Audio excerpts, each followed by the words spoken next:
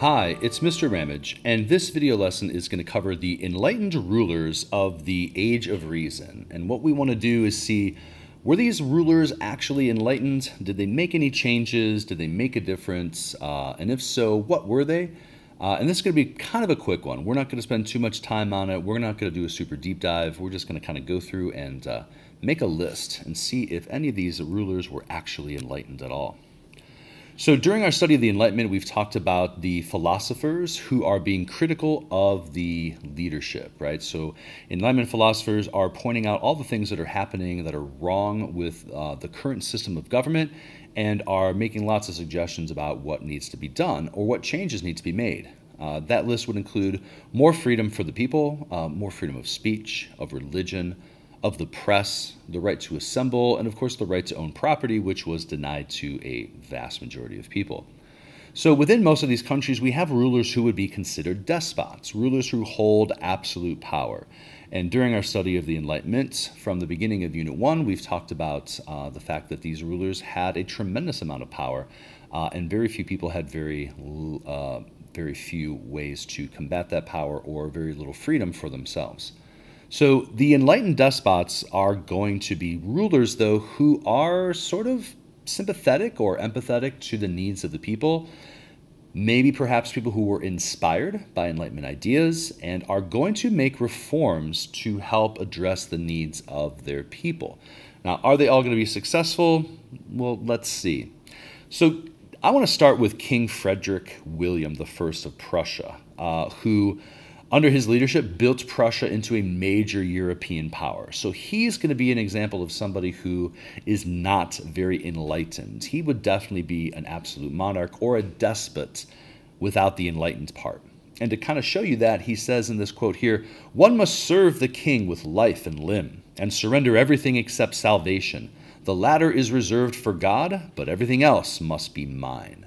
So this is the type of ruler we're very much accustomed to in Europe in the 15, 16, 1700s, the time period of this Enlightenment movement.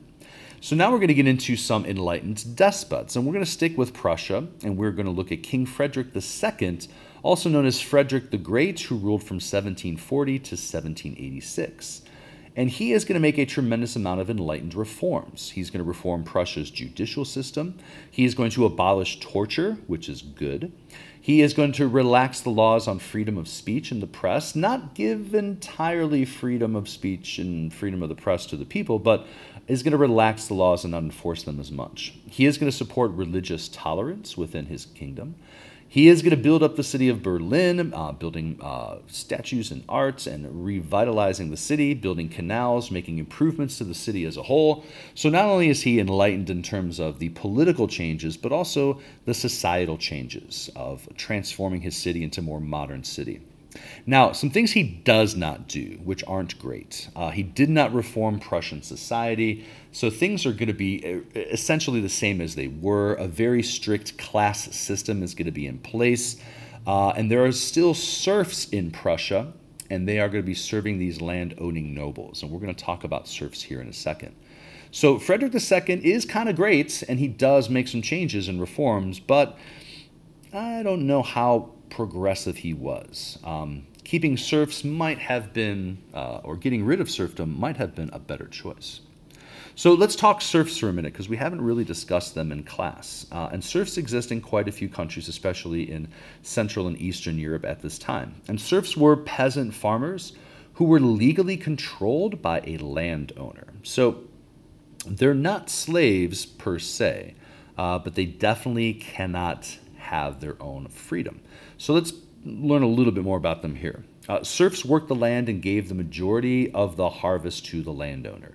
So serfs, a small family would have like a small cottage, and they would work a plot of land. And at the end of the season or at harvest time, they would go to the landowner with the vast majority of their crops, which then the landowner would turn around and sell and make money. And the serfs can keep some of the food to sell or to trade or to eat. Serfs could not leave the land, marry, or change occupation without permission. So here are some of the legal restrictions on a serf. You legally could not leave the land. If you did, you could be arrested and brought back. You could not get married without the permission of your landowner.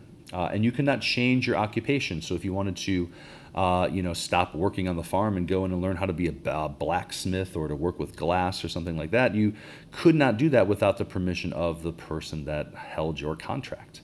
Could be sold with the land to another owner. This is pretty crazy, right? So we're talking about selling people with your land. So if I decided to sell 30 acres of my land to somebody else, I was going to retire or I was going to leave the country, I could sell the land and I could sell you with it. That would be pretty crazy. Serfs had very, very few legal rights, if hardly any, and they could be given their freedom by the landowner who owned them. They could purchase their freedom or they could escape. So serfs and slaves, as we know a lot about American slavery, share some similar characteristics and qualities. The next enlightened despot we're going to look at is Empress Maria Theresa, who is going to rule over Austria from 1740 to 1780. Now, she does not embrace Enlightenment ideas. She's actually kind of anti-Enlightenment, but she is going to bring two reforms to Austria, which are pretty cool. Number one, thanks to some developments of the scientific revolution and our better understanding of diseases and germs, we now are developing vaccines for smallpox, which is a tremendous killer of people back in this time period. So she's going to support the inoculation or the vaccination of children against smallpox. So this is the government essentially vaccinating children, which is pretty cool, very progressive for the late 1700s. She's also going to increase access to education and emphasize a more secular education. So again, we talked about secularism earlier in our unit. Secularism is less religion. So we're looking at an education that's not based on religious teachings, but rather a more secular education, looking into more science and logic and things like that. But despite these cool things, she censored lots and lots and lots of books, including those written by Voltaire and Rousseau, two of our prominent Enlightenment writers and thinkers. So while she does not embrace Enlightenment ideas per se, she does make two reforms that are going to benefit her country in terms of the inoculation of children against smallpox and increasing access to education. Now her son, Emperor Joseph II, he is going to go all in on the Enlightenment. And he is going to be co-regent with his mother until she died in 1780. So he was technically the emperor, but he was too young. So his mom sort of ruled until she passed away in 1780. And then Joseph II rules himself. And he said, when he came to power, I have made philosophy the lawmaker of my empire. So the philosophy of the Enlightenment is what he's talking about, and he is going to use the writings and the teachings and the ideas of the Enlightenment to guide his actions as ruler. So he's probably the most enlightened of our despots. And he's going to make many changes based on these Enlightenment ideas, and there's a pretty nice little list here. So he's going to abolish in Austria serfdom. He's going to free the serfs and make them citizens. That's pretty cool.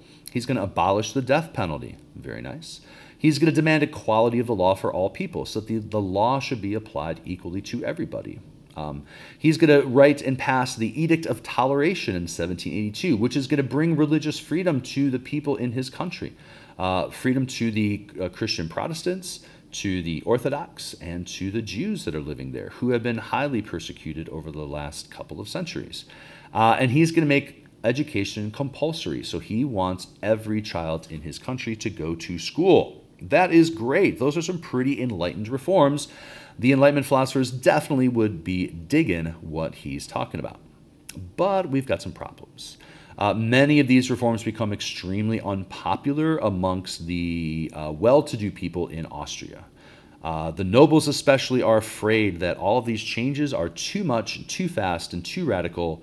And the empire itself, right? It's a pretty vast empire in terms of size and the number of people and the types of people.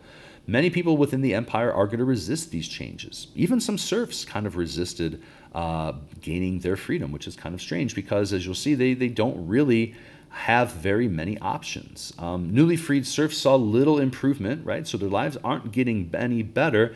And now that they're no longer serfs, they have to pay taxes. So what very little money they were making working the farmlands, because they're still going to be on the farms, is now going to be paid in taxes. So they're actually losing by being free. Now, these reforms are again, they're ambitious, but they're not going to work. And after his death, most of these reforms are going to be undone by the next round of rulers. Okay. And our next enlightened despot we're going to talk about is from Russia, Empress Catherine II, who ruled who lived from 1762 to 1796. She was very much involved in the Enlightenment and had pen pal relationships with Voltaire amongst some other Enlightenment philosophers. So she was very much engaged with them and wrote letters back and forth. Okay. She is going to reorganize Russian law by writing the Nakaz, I think that's how you pronounce it, and basically establishing a system of laws that was more consistent and made more sense. So reorganizing and rewriting Russian law so that it was more equitable and more consistent. Maybe not more beneficial to everybody, but definitely more consistent. So she's trying to make things in terms of how the law is applied more equal. She opened schools and she worked to increase literacy in Russia, again, trying to educate the public. Providing educational opportunities and systems is important. Those don't really exist in many places. But she does not end serfdom, right? So again, some of these rulers have their limitations with how enlightened they're going to be.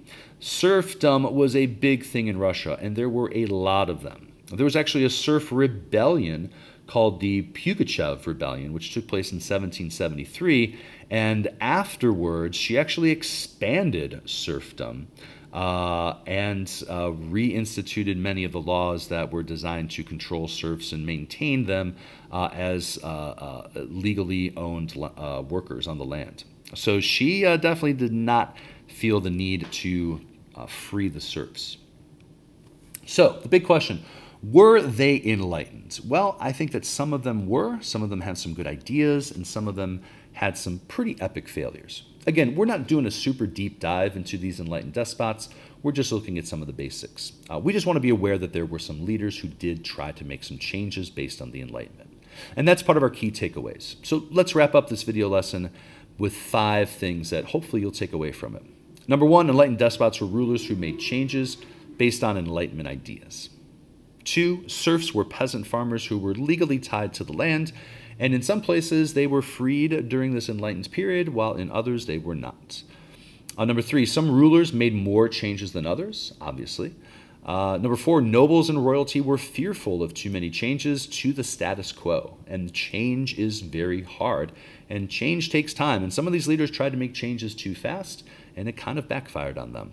And number 5, many changes made by enlightened despots were undone after their rule ended, which meant they probably were not very popular amongst the people who were part of that ruling class within that country.